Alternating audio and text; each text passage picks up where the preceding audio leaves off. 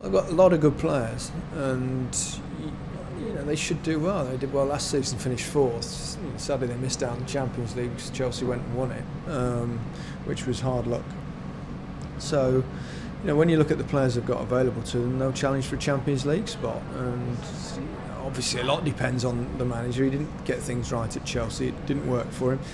He's been given another opportunity, and we'll find out about him, because if he knows if he is the man that they think he is, and he knows what he's doing, then he'll produce a team that should be able to qualify or thereabouts for the Champions League.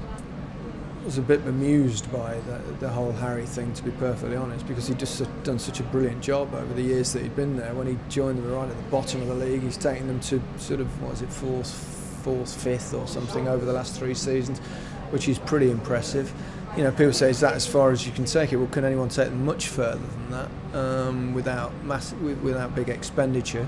Don't forget, once again, they've lost a couple of big players. Yes, they've brought in seemingly good replacements, but you don't see Manchester United or Chelsea or Manchester City selling their best players or having to let them go.